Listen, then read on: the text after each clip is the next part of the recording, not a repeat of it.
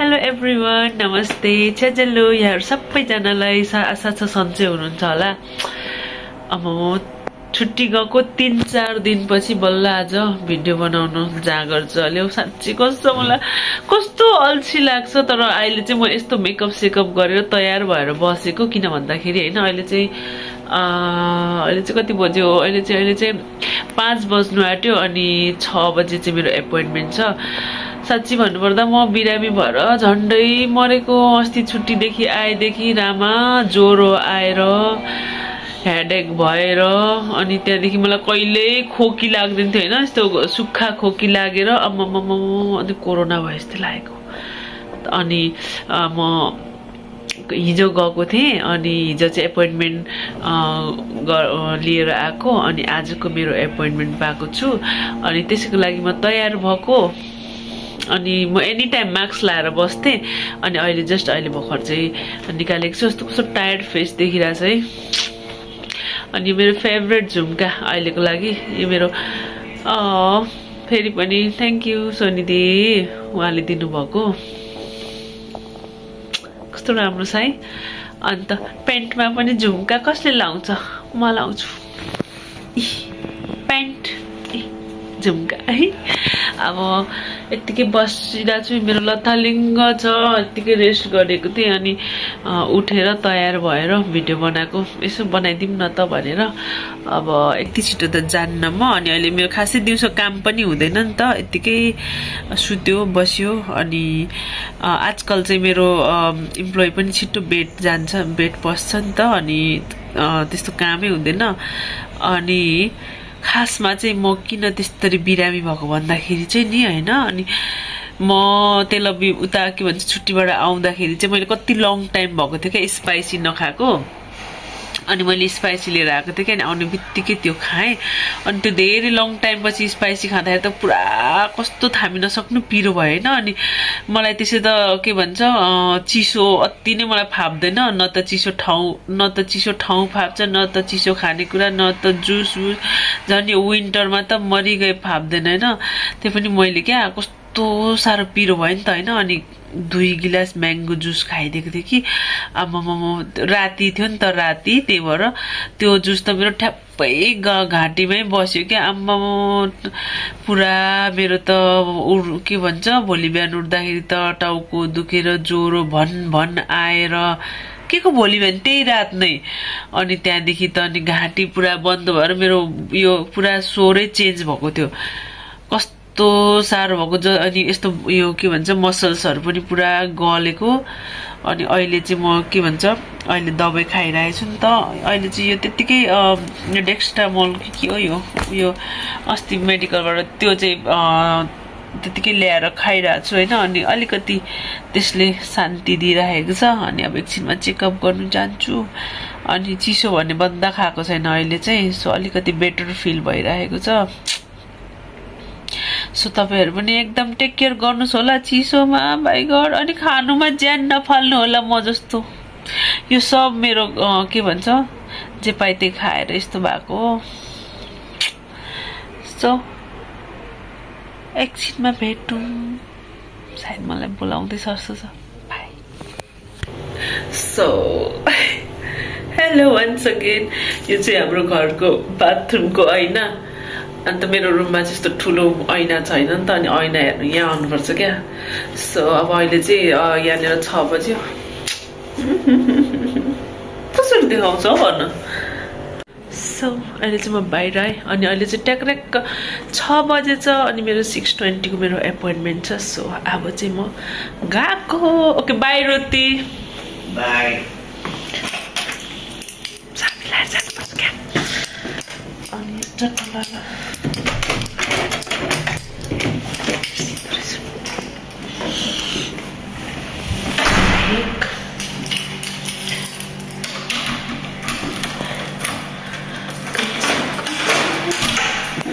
क्यार नि हो योभन्दा अगाडिको एपोइन्टमेन्ट पाएन नि त। अनि ठ्याक्क 6:20 को एपोइन्टमेन्ट छ। अनि मेरो घर यहाँदेखि नजिकै हो नि त, त्यही भएर म 6 बजे गएको। अलरेडी अँध्यारो भइसक्यो बाहिर त। लुक मेरो पुन्टु मेरो पुन्टुको यो ठाउँ हो आज त कहीँ देख्दिनँ ल सो अँध्यारो भयो पुरा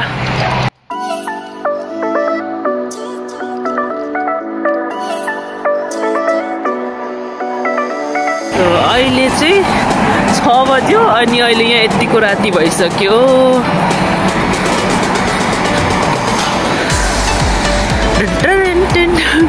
के गरेँ होला मैले अनि म हिँडेर जाँदा पनि पुग्छु नि त अनि अहिले चाहिँ उही नजिकै हो त्यहाँनिर हो सो अब डाइरेक्टली त्यही गएर भेटौँला सो बाई बाई कस्तो क्या मेन चाहिँ होइन मेन प्रब्लम नक्कल पार्दा पर्दा होइन मेन कुरा मास्क नै लाउनु बिर्सेछु भने छ्या यस्तो दिमाग खुस्किरहेको छ कि के भनौँ र खै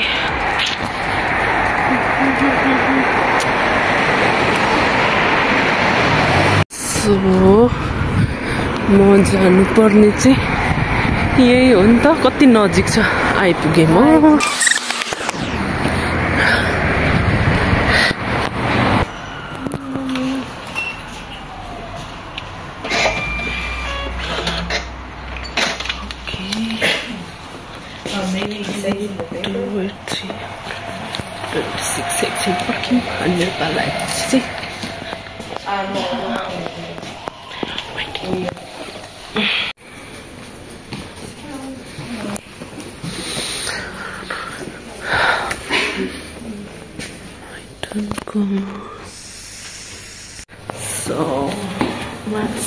चस्मा खोले होइन कति छिटो चेकअप पनि भयो होइन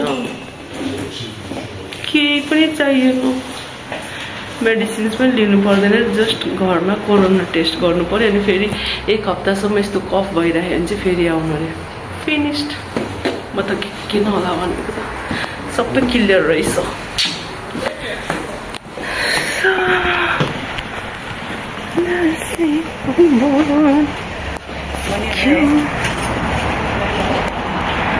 어디로 가야지? 어디로 쏘면 어디로? 여기 또 비비세요?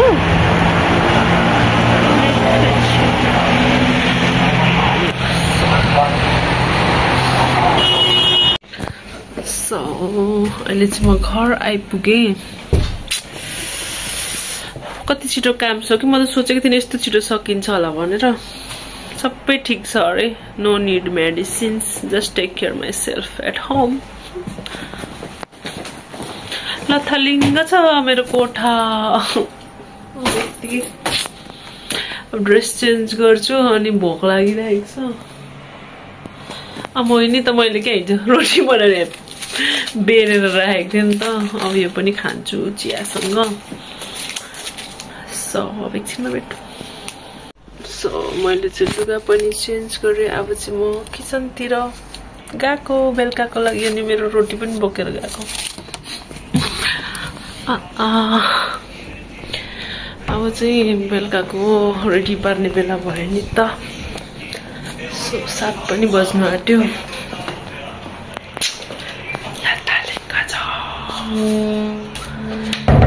मेरो फोन आयो सो मैले त खिच्नै बिर्सेछु कि अनि यो चाहिँ मैले बुढीको लागि सलाद अनि यो एग रोल्स एउटा खान्छ अनि यो सलादमा चाहिँ माथिबाट हाल्ने यो अन्डा फ्राई पनि गरेको हैन अनि ससेजेस छ 2टा अनि यो चाहिँ मेरो लागि चिया बनाउँदै छु म अनि म सुक्खा रोटीसँग खानु मन पर्यो नि त सो आजको मेरो लन्च चाहिँ यस्तो छ सरी लन्च हैन डिनर चाहिँ कस्तो चिया र रोटी खानु मन लाग्यो क्या त्यही भएर यो खाने सो म चाहिँ यहाँ राखेर खान्छु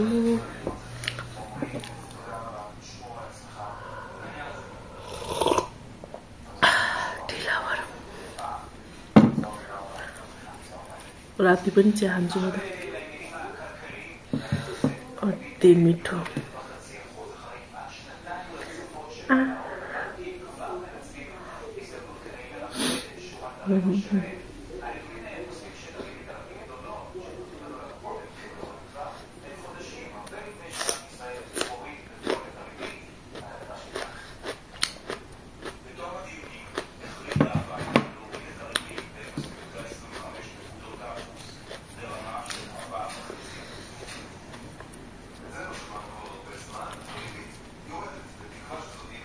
सो अहिले चाहिँ बेलुकाको खाना पनि खाइसक्यो अनि बुढीले पनि खाइसक्यो मान्छे कस्तो बुढी बुढी भन्छ हैन तपाईहरुलाई नराम्रो सुनिन्छ होला है नराम्रो नमान्नुस् मेरो बानी पर्यो नि त त्यस्तै तर मैले नराम्रोसले भनेको चाहिँ हैन र अनि दुई जनाले नै खाइसक्यौं अनि अब चाहिँ त्यतिकै म यतिकै यहाँ यही बस्नु मजा लाग्छ कि मलाई मेरो रुम चाहिँ कस्तो अलि चिसो छ अनि हिटर बाल्दाखेरि पनि पुरा ड्राई हुन्छ नि त अनि मलाई यही बस्नु मन लाग्छ अब यतिकै बस्छु म बुढी 9 बजे कोही बेला 9 बजे कोही बेला 10 बजे मात्र मेरो काम फिनिश हुन्छ अब लास्ट काम बाँकी छ अब यतिकै चाहिँ म सिरिज हेर्छु टिकटक हेर्छु